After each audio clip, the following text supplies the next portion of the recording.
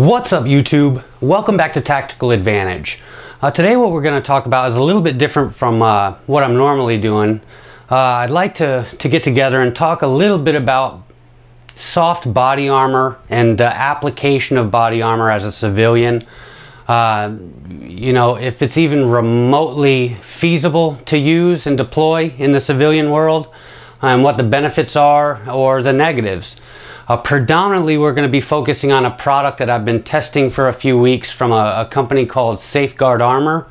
They're located in Colorado, and I'll put up some links and I'll talk a little bit more as we go through and we look at the product. But I've really been trying to work on the application and using this body armor really as a civilian. Can you use it in the real world? Is it a fallacy? Do you really need it, or is there something to it? I have some pretty strong opinions on this, and as we go through this, we're definitely going to look at the product. I'm going to give you guys some close-ups, some real detail on what it is and how I feel about it. And that's about it. So thanks for stopping by, guys. Let's check it out.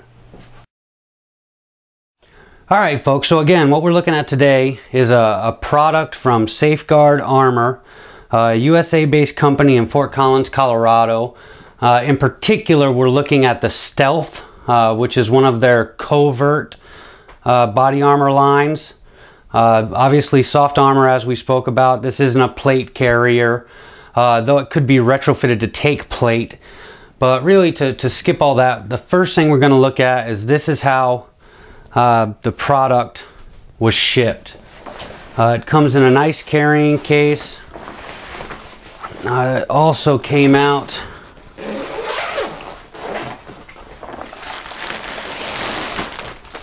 in an element-proof bag, which is really nice. I don't know if a lot of you guys are familiar, but soft armor or Kevlar-based armors, you really run into an issue if they get extremely wet. It loosens up the fibers and can contribute to I wouldn't say failure, but less than optimal performance from the bullet stopping material or the Kevlar, or there's, you know, Cordura, a couple other different things that people use, polys or poly mixed blends. This piece actually is a DuPont Kevlar based armor system. So anyway, I thought that was pretty cool. You know how they send it. It also gets sent to you free shipping, no matter what. Everything they sell is free shipping. Really good stuff. So I just wanted to take 1 second to kind of show you how this stuff comes to you, because it's really well shipped and well packaged up. All right, guys, here we have the vest unpackaged. Really nice stuff. As I said before, this is 100% DuPont Kevlar armor in the panels. It's also got what SafeGuard calls a Cool Max outer carrier, which basically looks just like some perforation to help wick some moisture and allow you to sweat it off. This weighed about 5.2 pounds when I weighed myself on the scale with it. These, as most easily deployable soft armors, the majority of your protection is in what I like to call the kill triangle. That's really set up to protect your vital organs, the heart, the lungs, the liver, things like that. You know, you get questions about, well, what about your stomach? What about your groin? And that's a trade-off. You know, if you want to wear armor, you're really looking to survive an encounter, not go up or go out looking like Iron Man. So this is really trying to protect that almost immediate fatal shot. This is a level 3A ballistic protection, so it's good up to 44 Magnum. These are not rated for rifle fire. To get into rifle fire, you're really looking at needing a plate carrier. I won't get into all the semantics of different levels, but you have some that are rated for some fast moving but low energy yielding rounds, say like 9mm, potentially even 357, I think, is the level 2. 3A goes up to a 44 mag, and that's in close proximity to the vest. This vest is also set up with stab and slash or edged weapon protection. So this is really doing a dual role there. Really nice product from what I can see. And what we're going to get into here in a second is my friend JJ over at Reality Survival has been kind enough to do some ballistic testing with this in the real world, with going at it with some firearms to see if it really works. Just so everyone understands, the government body that really regulates soft body armor is the National Institute of Justice. So it's straight up illegal for someone to sell body armor and proclaim that it does have a protection factor that it does not. SafeGuard obviously uses the standards by the National Institute of Justice.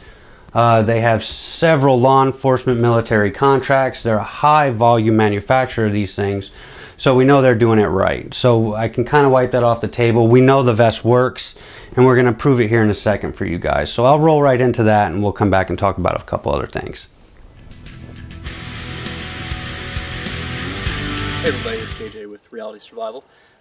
This isn't a scientific test, obviously, but what I'm going to do is start out with 3 shots, roughly center of mass. I'm going to try to spread them out a little bit, and then we'll take a look at it, see if there's any penetration.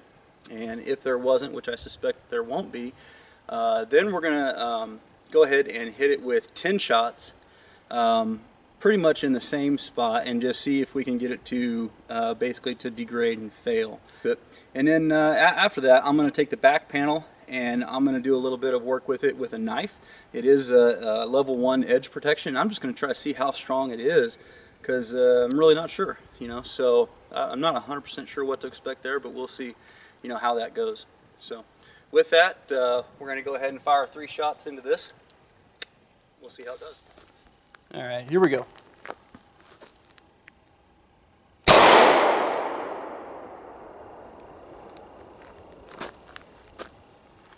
All right, let's go ahead and lay that back out real quick and take a look at that first. Okay, so that did not penetrate. There was a little bit of abrasion on the back side from where it rubbed up against the wood, but the bullet is still trapped inside there. So let's go ahead and fire a couple more.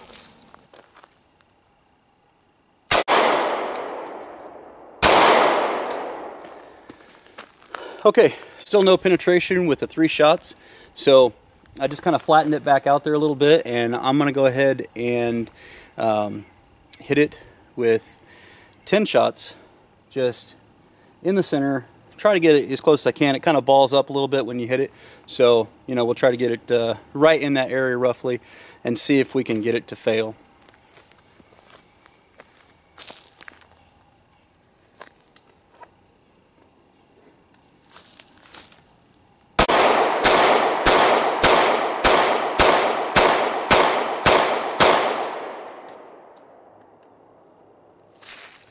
Okay, so it has taken 13 shots so far, and you can see where it's kind of pounding into the soft wood there.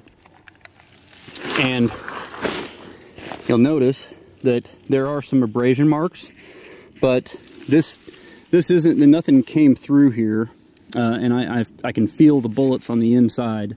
And again, this is just because it's a hard, rough surface that I'm doing it on when it's hitting it and it's tearing the fabric down.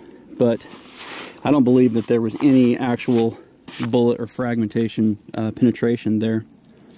So let's see what we can do with the knife. So what I'm going to do here is just going to try a few slashing cuts, you know, trying to really put some pressure down on it and see just how difficult it is. And then I'm going to try some puncturing moves and just kind of see what that does to it as well. Again, I've never done this, so I'll be learning for the first time as well.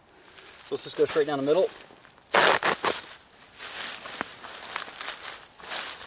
And looks like it cut the outer edge, but you know, the puncture resistance didn't touch that at all.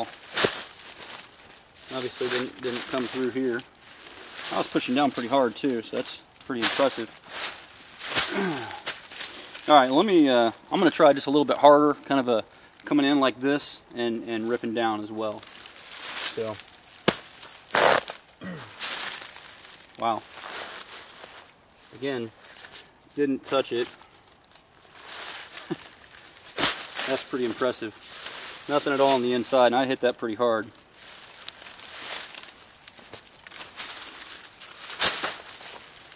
Okay, so this time, basically going to go straight down, straight for the puncture.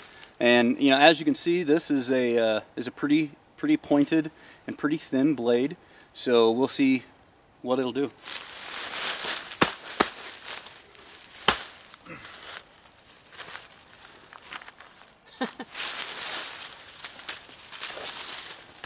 Again, nothing at all. It's actually dulling the end of my blade. We'll go one more time here and just see if I can get it really getting hard.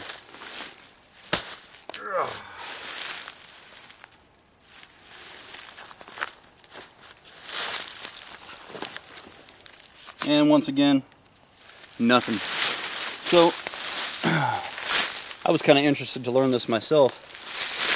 I had never seen the inside of one of these with the edge protection, and basically what you've got here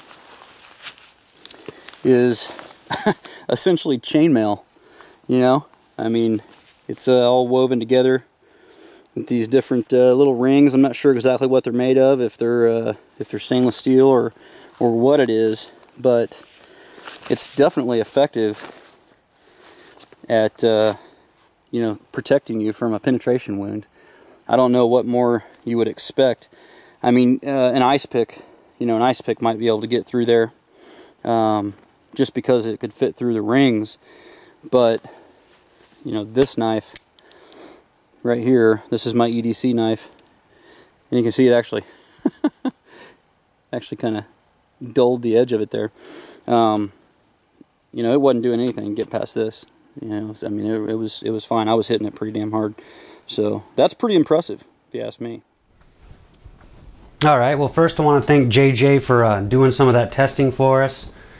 These are not inexpensive for high-level protection, so it takes some guts to go out there and blow some rounds into one, and I appreciate him doing that for us, and I hope you guys appreciate that as well. Again, these are American-made. They come with a 5-year warranty. Soft armor, again, Kevlar. We have stab and slash protection. There's like a mesh inside this carrier that I can show you guys that helps do that. And the ballistic protection is almost 100% Kevlar. These are built to have a pretty high level of protection and still be light and deployable. Semi close to what you would see in a law enforcement application, but I believe the stealth is really aimed more at civilian. And what you can do with it. Again, 5 pounds when wearing it, and as we go into the video, I'm gonna show you this under some business attire, show you this as it sits on the body without anything underneath or covering it, and we'll go from there. That's really what I'm trying to point to you guys. Is this a viable EDC part of your complement? Is it viable from a standpoint of even getting into it and wearing body armor? Sometimes. I'll touch on that as we move forward. Here we'll take a look at the back. As you can see, substantial soft armor in here. And this also gives me a chance to really point out, when you're picking armor, you really need to be reasonable on what your expected threat may be.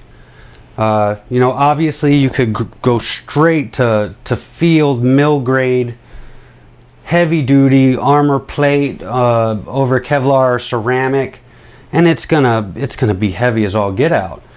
You know, so if you don't really think you're gonna be taking on, you know, 7.62 by 39 5.56 fire, you don't really need that.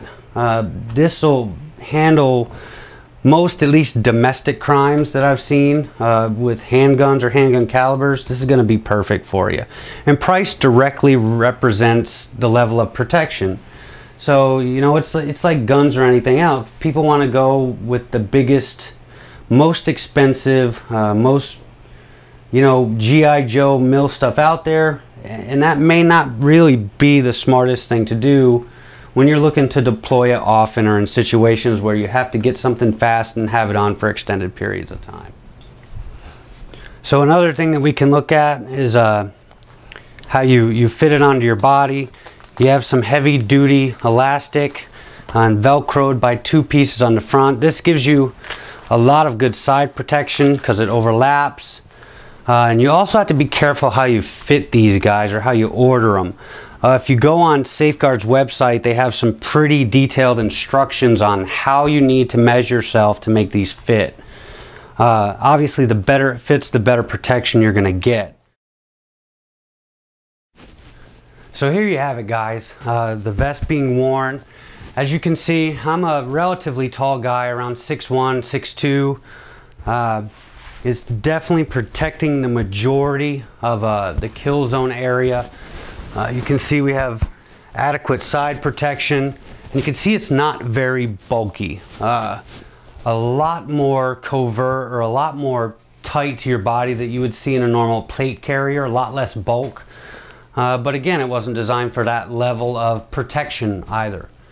What I've been doing with this for the past few weeks is wearing it every day, all day, as a part of my EDC complement. And that really goes back to what I said in the beginning of the video. Is body armor like this useful in a civilian application? And you know, is it practical to wear? Is it something that you could wear? My opinion on that right now is, you know, a resounding yes. Obviously you would need a threat level that kind of pushed you to want to wear this all the time. It is 5.2 pounds or so of weight on your body. For anybody in plainclothes law enforcement, contractor work, high-risk contractor work, intervention work, doorman, bank security, stuff like that, this would be an excellent option for the money. It's incredibly good protection and incredibly comfortable. Alright folks, well I guess just to wrap it up, I decided to give you a shot of what the vest looks like under business casual clothes. This is really how I've been deploying it for about 20 days now, 21 days, in all manners of circumstances, be it walking around in public, in business dealings, and I haven't been spotted yet with it. So that says a lot for really how well you can conceal it. And how well it really rides on the person. I mean, if anyone was really trying to spot something, you know, they could probably find a flaw. But overall, it's really easy to deploy, really easy to wear, very easy to conceal. And that's a big part of how this works for me. Again, I don't know if this is something I'd want to wear every day. But when I am wearing it, I would like the general populace not to know that I'm either carrying a firearm or I'm wearing body armor of some type. So, with that said, you know, let's have some conversations. Please feel free to bring some up in the comments. If you think this is a novel idea, something that would work. If it's not something that would work, you know, let's talk about it. I'm really interested on what people think about using these types of vests as civilians or people in non-combat roles or not normally in combat roles. I want to thank SafeGuard for allowing me a chance to evaluate this. I am very happy with the product. I think it's very well built. Obviously, you saw from what JJ did, it does its purpose. It serves its purpose there. I look forward to seeing more of these kind of products in the future. I think it's something worth talking about with people. That you don't necessarily have to be in a law enforcement or a military role to use and benefit from these type of products. So let me know what you guys think. Thanks a lot.